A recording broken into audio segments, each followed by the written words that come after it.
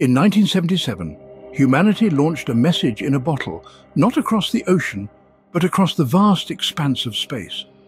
This message was aboard the spacecrafts Voyager 1 and Voyager 2. Among their equipment were two golden phonograph records. These weren't made of gold, but were of copper core, sheathed in the shining metal. These weren't ordinary records. They held no pop music tracks, but something more profound. They were the Voyager Golden Records, a testament to human existence, a hopeful plea for connection, and an affirmation of our tireless curiosity. Conceived by the renowned astronomer Carl Sagan, the Golden Record was no ordinary time capsule. It wasn't made for immediate consumption, but for future civilizations. On August 20th, 1977, Voyager 2 commenced its cosmic journey. Then, on September 5th, 1977, Voyager 1 began its journey into the unknown, bound to exit our solar system.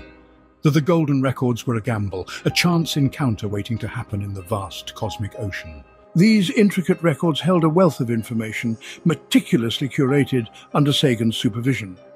Their core was a set of 115 images, a panoramic slideshow for extraterrestrials unveiling Earth's beauty, from grand mountains and infinite seas to vibrant cities and diverse life forms. Animals both familiar and peculiar took the spotlight: a sprinting zebra, a leaping humpback whale, and a graceful monarch butterfly. Humans were also represented. Portraits mirrored the variety of our species, displaying an array of expressions and activities, from a child's laughter to a scientist's focused stride. The Golden Record was more than just a visual spectacle. It offered an immersive oral encounter too. An array of greetings were inscribed onto the record in 55 Earth languages, a chorus of human voices welcoming any possible extraterrestrial listener.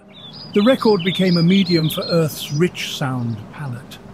The grumble of thunder, the crash of waves, the exotic bird calls, and the trumpeting of elephants unveiled our planet's dynamism. Laughter, a universally comprehended sound, reverberated across the record, a testament to our capacity for joy. The most captivating aspect of the Golden Record, however, might be the music.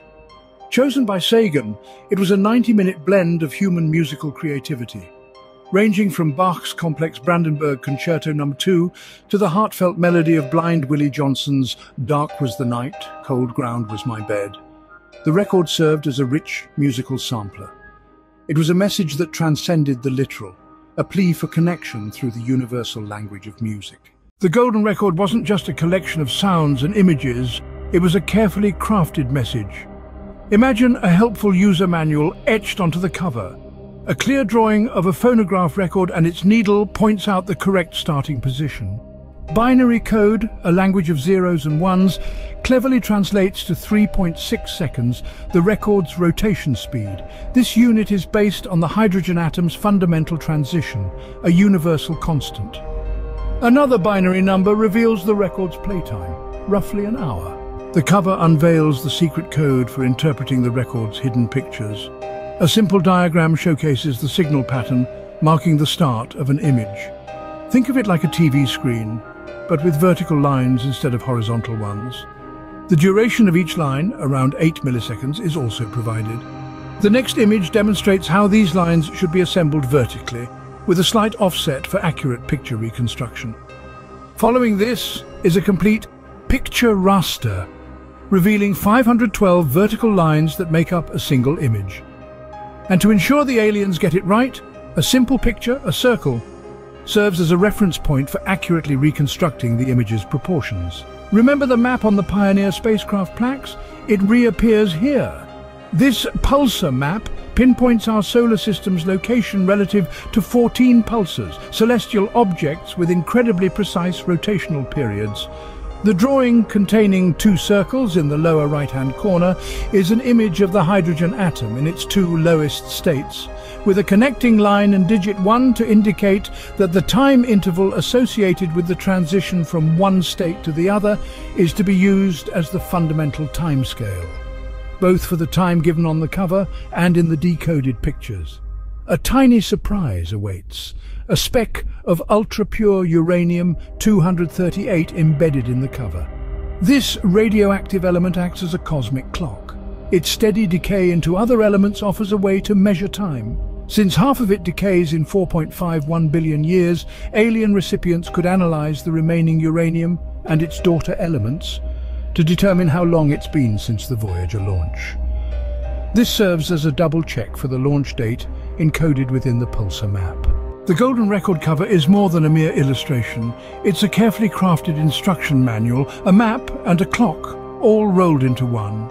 The Golden Record is a testament to human ingenuity and ambition. It's a beacon of hope, a message launched into the unknown in the grand pursuit of connection. As Voyager 1 hurtled past Pluto in 1990 and eventually exited our solar system in 2004, the Golden Record continued its silent journey.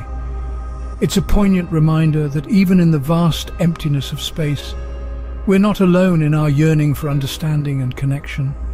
The Golden Record is a testament to the enduring human spirit, a hopeful whisper across the cosmos, a message that may one day bridge the gulf between worlds.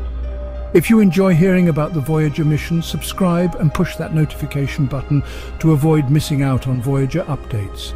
Take care of one another and remember to always be looking up.